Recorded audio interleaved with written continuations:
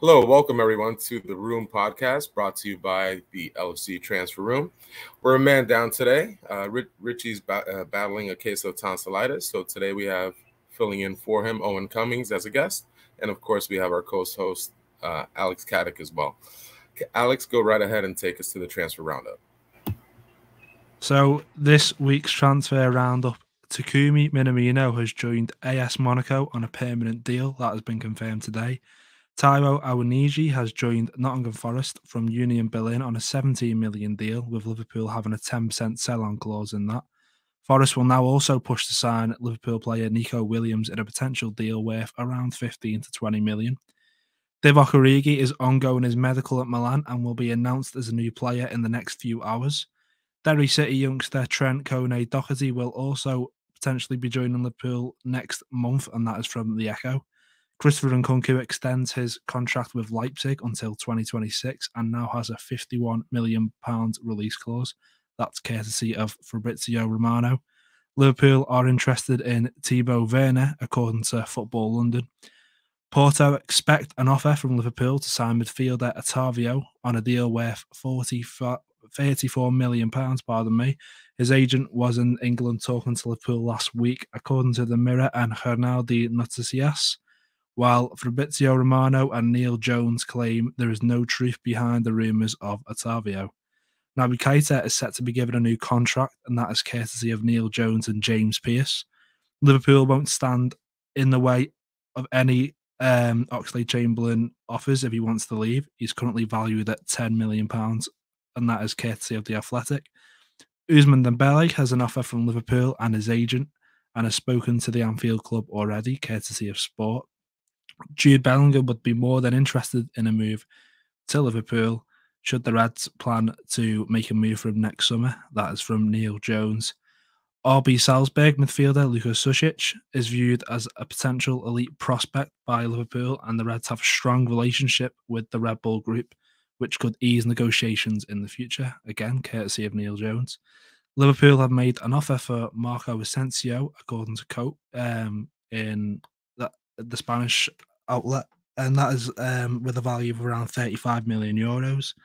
Liverpool held talks with the entourage of Serge Gnabry and hope negotiations will smooth after the sale of Sadio Mane, with him also being involved in that entourage. And Sadio Mane will earn €19 million gross a year at Bayern, becoming one of the world's highest paid players, earning around £354,000 per week. He's now the highest paid African player in the world, and that is billed.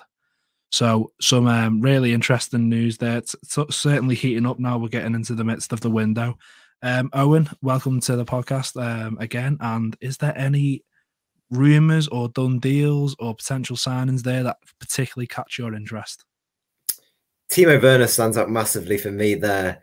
It seems crazy that 2 years on, after we were very interested in him at Leipzig, it kind of looked like we kind of turned him down, or maybe he turned us down even. And now our interest is reignited in him after 2 years of just, he was terrible at Chelsea, and he has been terrible for Chelsea ever since. I think he scored like very, very few league goals. He scored not a terrible amount in all competitions, got a few assists as well. And I still think there is potential for him to work in a young Klopp team, because in Chelsea's team, they play three at the back, a 3-4-3, I believe. So it's not particularly suited to how he wants to play in sort of the winger positions. They doesn't really suit him. Neither does a striker, really. And even Romelu Lukaku hasn't been able to really fit in there. So I think Timo Werner, if Liverpool are interested in him, then that's absolutely huge news. Yeah, it certainly is interesting to see that some interest has possibly reignited. I personally do think there's a player in there in Werner.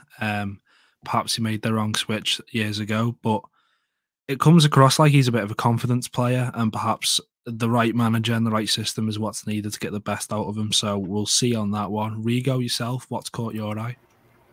As far as for me, the news coming out that we were possibly interested in Otavio from Porto, kind of double dipping in 2022, in addition to Luis Diaz. That one kind of caught me a little bit off guard for the simple fact just because of his age profile. He's already 26 years old.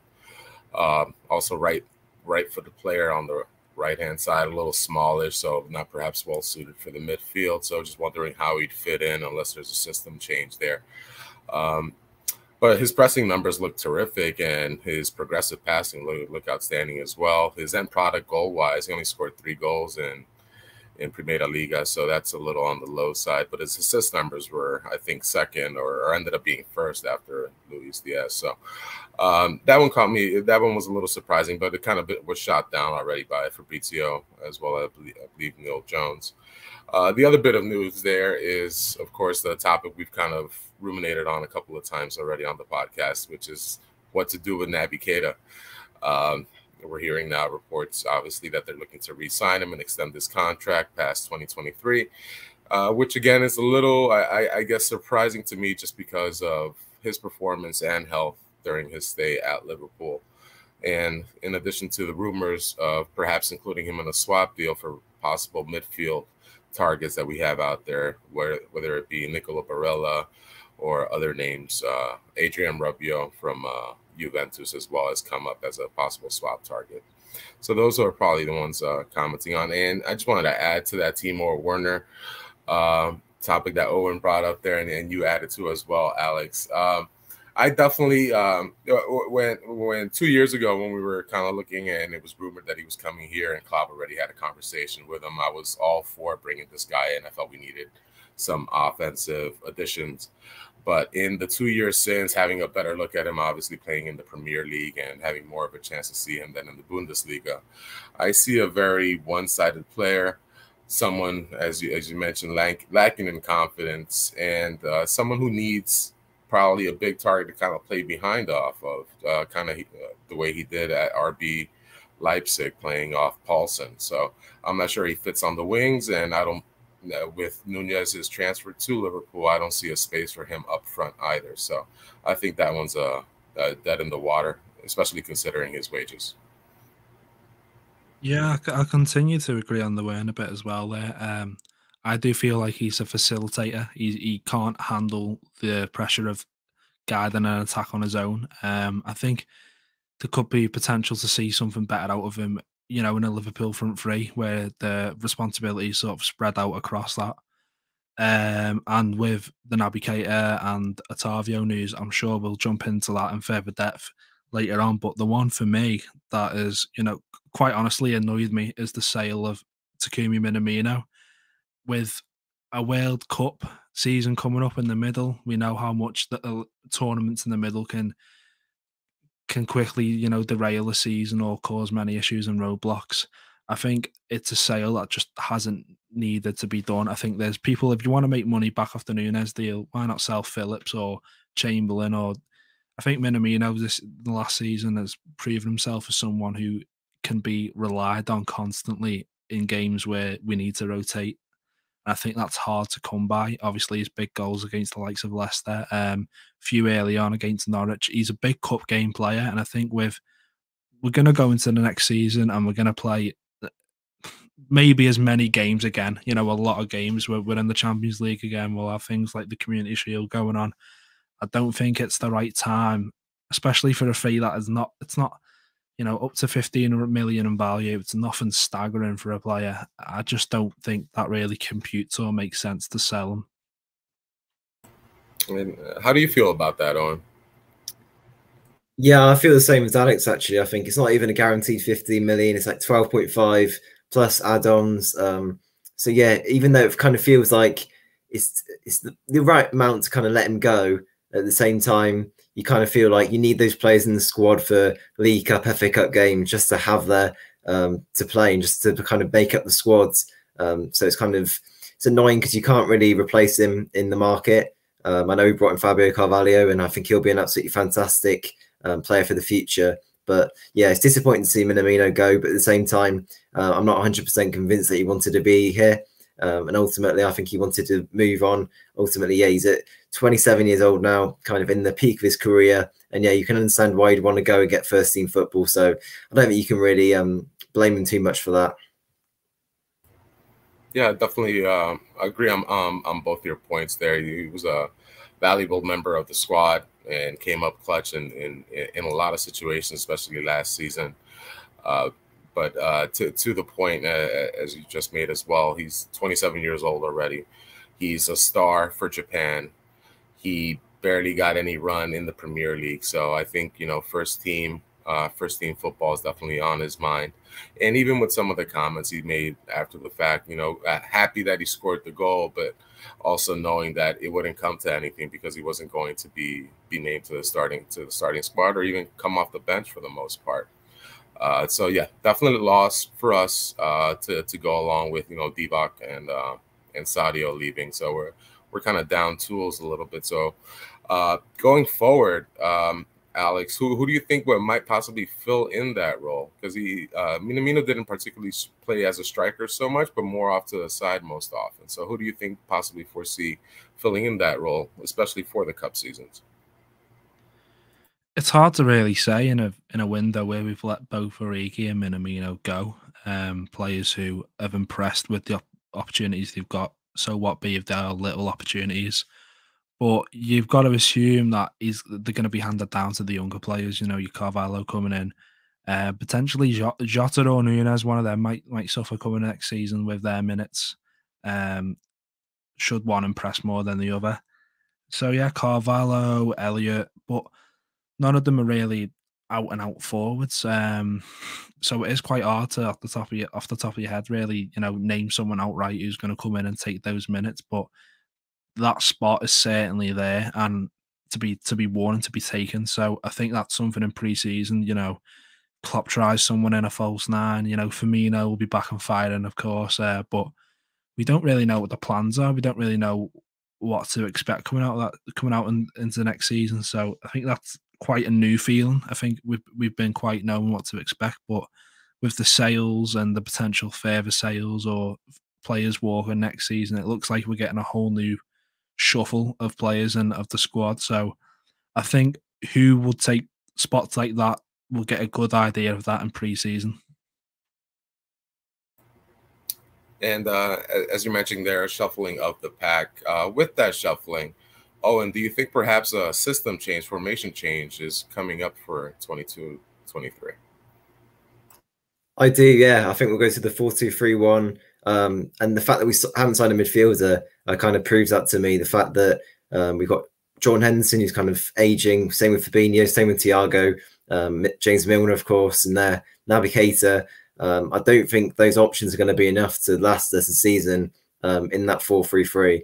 So I think a 4-2-3-1 where you can move Bobby Firmino or Carvalho into that number 10 position. And I'd also like to see Curtis Jones coming off the left-hand side. We saw it at times last season, and with the departure of Minamino and Origi, I think that would be really suitable now, and it would allow him to cut off that left-hand side onto his right foot as he likes to do. So yeah, it would be absolutely fantastic to see that. And I think pre-season would give us a lot of indication of what will be to come and what Klopp wants to do and all the changes that he will make. Yeah, I definitely agree on that.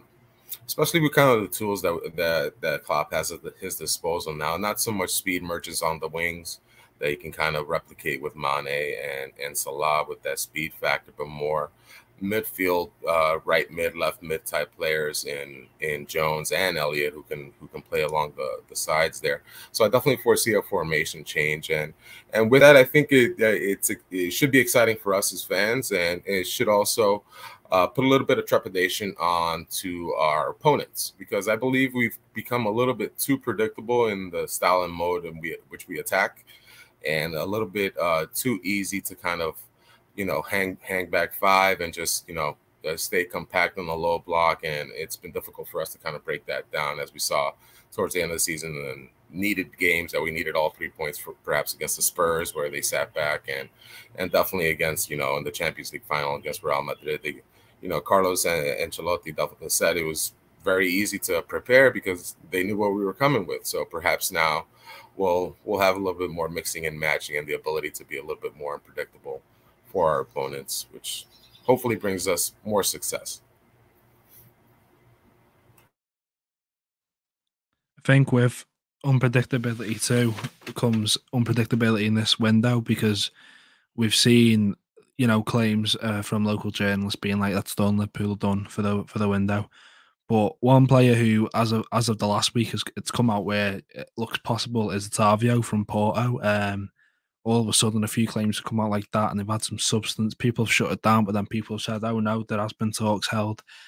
Owen, where is your stance both on the rumours? Do you think there's any meat on the bone there, and what do you think of Otavio as a player? I would love him personally. I think he would be a great squad player, even though he's 27. I still think he would come in and be a great option to have around the team. He's versatile, can play off the wide flanks as well as down the centre. So, yeah, for 34 million, our recruitment team with Julian Ward to probably get that down a little bit as well. So I couldn't see any harm in the deal until like next time if we're waiting for like a Jude Bellingham or something like that. I think it would work. But yeah, unfortunately, Fabrizio Romano and many other reliable journalists have shut it down. So I don't think we can really read too much into it. And as well as that, I think Paul Joyce has already said that Liverpool are done for this window and that we won't bring anyone in, even though I can't say I agree with that personally. But at the same time, if that's what's happening, then we kind of have to just go with it, don't we? Yeah, 100%. I don't think the squad we have either is one of which we can just say, "Oh, that's done. It's done. You're complete. It's done." I don't think anyone feels that way, which is why there's, I wouldn't say anger, but maybe some disappointment in the air around Liverpool supporters, because a lot of people are hoping for another midfielder or one more attacking player since Mane's gone. But maybe it's not the case. But if rumours can quickly develop, and if this is one that has substance, I think it's one where it depends on the price for me. 34 million is a bit steep for someone who's 27 and hasn't particularly set the world on light. But when you look at the player at Otavio in more depth, his numbers are honestly quite insane. He would suit a Klopp team immensely. Rigo, you already mentioned his pressures, almost 29 pressures per 90 at a 99% percentile. So he's not just pressing for the sake of it, he's pressing well and hard and constant throughout the games. And you got to think as well, when he's playing for Porto, how often do they really have a chance to press the team? They're going to be dominating the ball. So when you look at numbers like that and how they could, line up with Liverpool, it's quite an intriguing thought. Makes 3 tackles game as well, over 2 blocks. He wins aerials. He's really, there's dog in that player, which Klopp obviously looks for in players when he's doing his work and he's trying to figure out who would fit. So I think for me, it depends on the price you're going to get him at, because obviously his age is a big factor in that. Rigo, thoughts on that yourself? Yeah, what jumped out to me definitely was his passing and his pressing, and envisioning where he would fit. Probably replacing Henderson actually on that right mid side, if anything, since we haven't been able to procure a genuine backup to Fabinho at the 6th spot. I think Jordan probably is going to evolve more to kind of filling in that role, subbing in or taking a game here and there in that position. So what jumped out to me more for Otavio was that his ability to press. I think he was and take back possession. I think he was second behind Luis Diaz prior to Luis moving in the last transfer window. But for him, I think if we're looking at him now, it might be not just in the midfield, but perhaps as a replacement for Salah down the line. From all talks, it doesn't seem as if an extension is going to come to fruition, especially as you mentioned in the transfer roundup, the salary that Sadio is going to start earning at Bayern Munich, which is going to dwarf whatever Liverpool is going to offer, because that would absolutely wreck the wage structure that they've put in place. So I think we kind of need to prepare. I think either in this window or in January with an incoming to kind of take over that right side. One of the targets that we were looking at, Rafinha, reportedly is in agreement with Chelsea at this point to move over from Leeds. So that's one target off the shelf there. But definitely an impressive player, but not one that's played outside of Portugal, and up until this past season or two hasn't really jumped off the page. And the other thing I wanted to add there, I think perhaps Julian Ward might need to take the filter off of his search window there. It's currently set to just, Portugal with all the shopping with that he's kind of done. But it'd be a good move, especially if they could get it below that release clause, which is that 34 million. So anything below that wouldn't be that bad of business.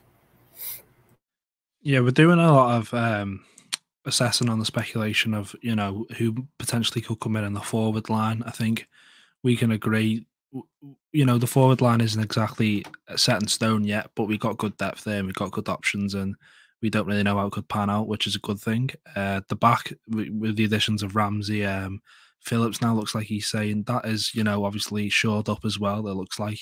But one thing that I think it's the elephant in the room is the situation at the midfield. We're not going in for one this season after the Tchouaméni talks. Obviously, if fell through, he's off to Madrid.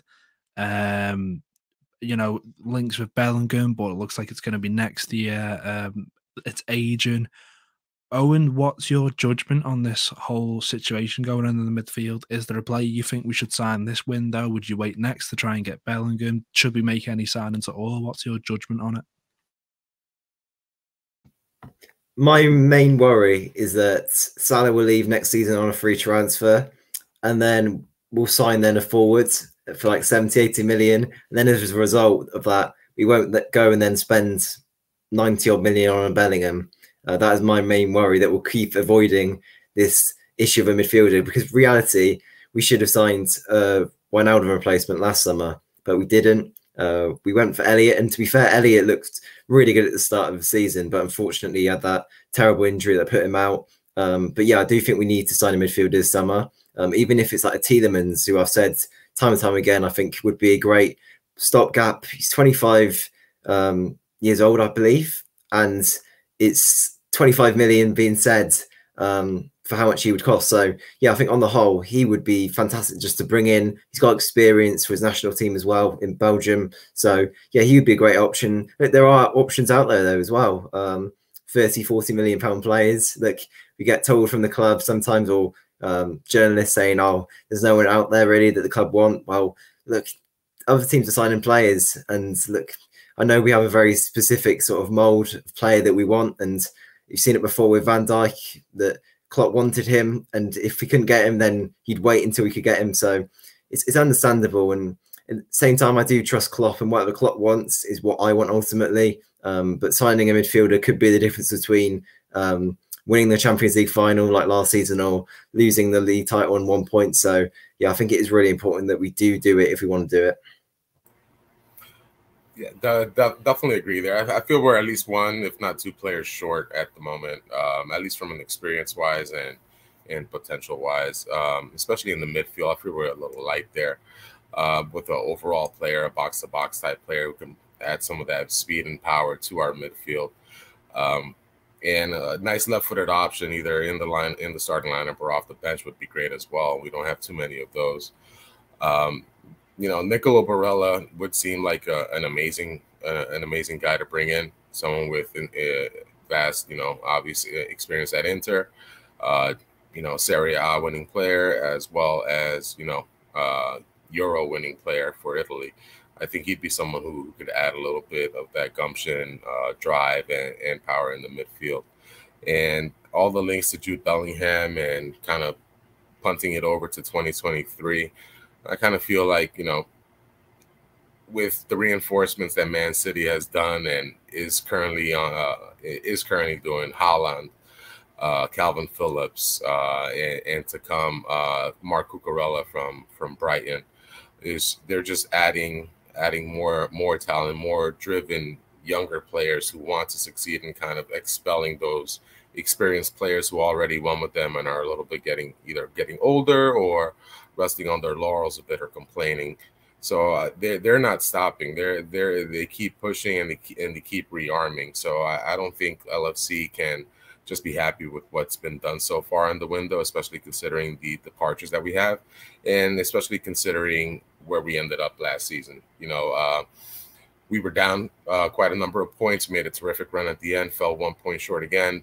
But, you know, to be in a position where instead of chasing, we're leading, you kind of need to make that move to kind of cement and put a foot down that, you know, we're here, we're going to compete, and this is our league, not your league. And I think Jude would be number one to do so. English player, obvious fan of Jordan. by all rumors and accounts, wants that move to Anfield. So if we're going to pay through the nose next season, why can't we just pay through the nose this season and have 2 seasons of Jude instead of 1? And especially considering if Salah's going to leave on a free, maximize the short window that we have, especially if we don't move Salah, which at this point I'm not opposed to if there's a good target to bring in, of course. Pressure's definitely building on some clarity to this whole midfield situation. I think the Tielemans point was a brilliant one. His deal's running out, I believe. So it's a cheap option, considering the player he is. And if Liverpool are this club with a model of, flipping players for more money if they're not, complete and utter unbelievable assets, wouldn't that be one that makes sense to them and their model? As a cheap midfielder, even if he doesn't work out, you could probably flip him for a bit more, come a season or two. And I think with Liverpool as well, when we think, oh, maybe the right player's not there, so we'll make shift players here and there. When you're looking at like the likes of Jones and Elliott, Carvalho coming in, that's quite a lot of pressure on people to perform, but perform in positions where they aren't necessarily solid in. So you even looked at Elliott, where you didn't sign Wijnaldum replacement, and all of a sudden he's starting the first few games as a 3-man midfield. That's a lot of pressure on someone who's not, a box-to-box central midfielder. So I think that's something where if we could just, bring the purse out and just, sign a option, it'd be a lot of help. Even with the Barella links, I'd love Barella. I think he's a great ball progressor. He can attack, he can defend. He's a great 8 of what we're looking for. But Naby Keita's apparently involved in, going there and him coming the other with money involved. So if you do that, you're then not even fixing the option of depth that apparently we have. So it's is it quality or is it depth that we're really missing in the midfield at the minute? But let's move on from that and get into a rumour that we talked about last week. Marco Asensio, apparently, there's been talks there according to some sources. Owen, are you a fan of the player or a potential move there for the Madrid player? I think it was good back in the day, 2016, 2017. He was like one of the up-and-coming youngsters in Europe, and he had massive things coming for him at Real Madrid. But yeah, all the hype has kind of died down in recent years, and Real Madrid, since losing Ronaldo, Bale's kind of declined very badly. So I think they struggled when that all happened. And yeah, I'm not a huge fan of Asensio, if I'm being totally honest. I think he's 26 years old. I guess he would be an all right squad player. But at the same time, you'd have heavy wages. I can't see him earning less than 150. And even then, I can't see under the sort of current model that we got that the club would want to offer him that sort of money. So I don't know. It's very sort of hit and miss. If it's 25 million, 30 million, around that, I guess there's not a whole lot to lose. But at the same time, I guess you could get better players out there, or even spend a little bit more and then buy a more not established but sort of promising player for the future who you could kind of develop into something that's going to be the best in the world. Where I don't see that being the case with Asensio. I don't see him joining Liverpool and becoming one of the biggest players in the Premier League or the biggest players in the world. So it's a bit kind of uninspiring in my opinion. Yeah, I feel the same way. I feel it's a player that we won't really get the most out of him. I think the way his past couple of years have gone, it's a player on the downside a little bit, especially health wise and product wise. And I believe we have already someone in that mold in Elliott that would play in that position on the right hand side. So I think for the price that they're claiming, 35 million on the last year of his contract, that's pretty much Sadio Mane money. No, thank you, especially on the wages. If we're even trying to re-sign Salah, say some of those high wages for him, as opposed to bringing in an unproven Premier League player and a player who hasn't had much success or game time with his current squad. Yeah, for me, I'd stay well away. Minutes have been on the decline for years since he sort of broke through. The season Madrid obviously won the Champions League in Kiev. So since then, he's not been playing as much. He's not been getting as many minutes, and obviously he hasn't been performing much. He's had bad injuries as well, I believe, which obviously has halted us from signing players in the back of, in the past if they got bad injury records. I just don't think he'd fit. I don't think there's the money there to pay him his wages. And to be honest, I think the rumours are fickle. I kind of don't acknowledge that it could possibly happen because I'm praying that it doesn't.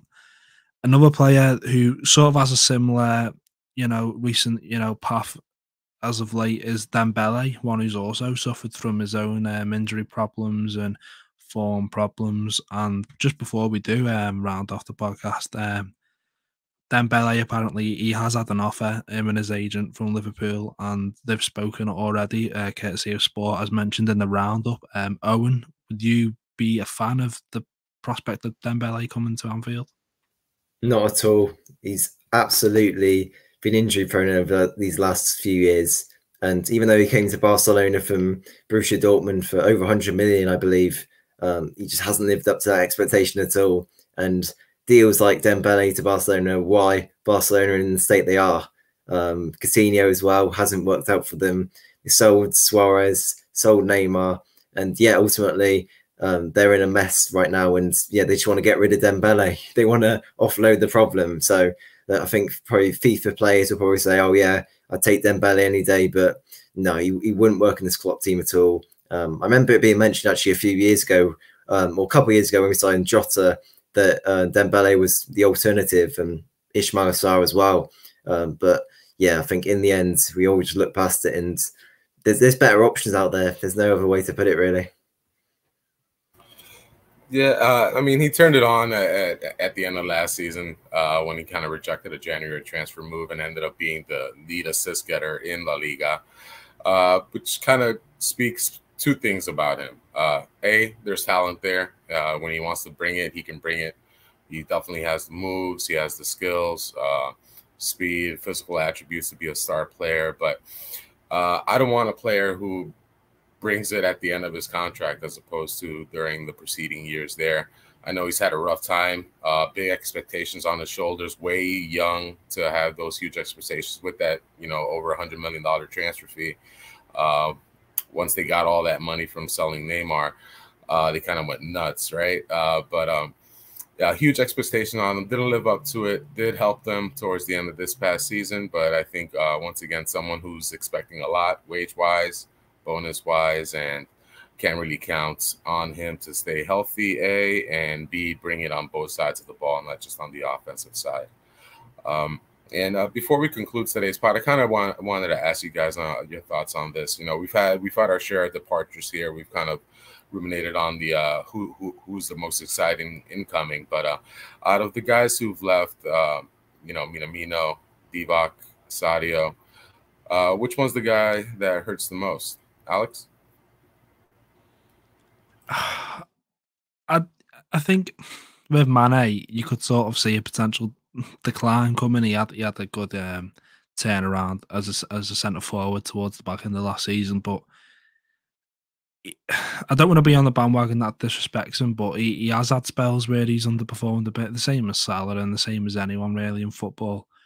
But I think it's got to be the cult hero Origi, with him going all the moments. I'm sure his goal as well got voted the best Liverpool goal of all time. His second one against Barcelona, the corner. So he's put up incredible moments and memories. And although, Mane is a Liverpool legend without doubt, and, definitely a better footballer than what Origi is, just them moments of Origi, and surely not, that feeling you get every time he comes on and he saves us from something. He's unorthodox, he's an unlikely source. I think that feeling gives you memories that not many other players can. So I'd say Origi, yeah. What about you, Owen? Mine's actually a surprise one, actually. Potentially Nico Williams leaving. I'm absolutely gutted about that. I think he has a really promising future, and watching him play for Wales, it's shown he's versatile. He can play left wing back, right wing back, even in midfield. So I think he will go on to be an unbelievable player in the Premier League. And 15 to 20 mil, it seems quite low at this stage. I think a full season in the Premier League for Nottingham Forest, Fulham, Crystal Palace, a team like that, and he could be an established player, and we could be looking 30+ million. So I think it's kind of in some ways dumb business from the club. I think loaning him out could be a lot smarter. But at the same time, I can understand how the club want the money now. But in the long term, is that the sensible thing to do? I'm gutted to see Origi and Mane leave, but I feel like the time's right. It's been a while now. They've been at the club for 6-7 years, so they've both been kind of declined, as you say, had their spells where they haven't been performing, but at the same time, yeah, they've delivered in huge moments, and yeah, they will go down in history for the club. Yeah, good shout there on Nico as well. And you're right. You know, that we might be selling him a little bit short this season as opposed to loaning him out, getting, you know, perhaps even to Fulham, getting a full season out of him there. But I'm not entirely sure when his contract runs out, so that might be a factor there as well. The shorter his contract is, the lower the possible transfer fee might be for him. It's 2024-25, still quite a while. Okay, so yeah. Definitely. I think it might be player driven at this point, especially with the incoming of Calvin Ramsey coming in. He might just want to go. You know, you might see the writing on the wall, or perhaps Klopp kind of already explained to him where he envisions him being, and perhaps that's not at a future at Liverpool. So that's why we're kind of leading down this road. For me, definitely the one I love Mane. Just a terrific player, embodies everything Liverpool should want to be and should want in their players. Someone who just works hard, does everything for the team, doesn't seek the limelight. You know, you don't hear anything bad about him. It's the opposite. All you hear is about his good work that he does back home in Senegal. So he's definitely one that's going to hurt a lot, not seeing him out there anymore. And of course, Origi with all his magical moments. But I feel like him, he's one that with all those magical moments at the same time, a lot of his time he wasn't even available off the bench. A lot of injuries here and there, so we couldn't really count on him to provide all those magical times when the opportunities came because he wasn't fit for it. So I wish him nothing but the best in AC Milan. I think he can do great things there. He's remarkably talented. I hope he gets back on the Belgium national squad and kills him for them in the World Cup. But for me, definitely Sadio Mane hurts, and I wish him luck, and I know he'll do great things with that boatload of money that Bayern will be paying him. And with that, we conclude another episode of the Room Podcast, brought to you by LFC Transfer Room. Thank you all for tuning in. Be sure to like, subscribe, and rate us 5 stars on any and all podcast media, and of course on our YouTube stream as well. Thank you all and have a great day.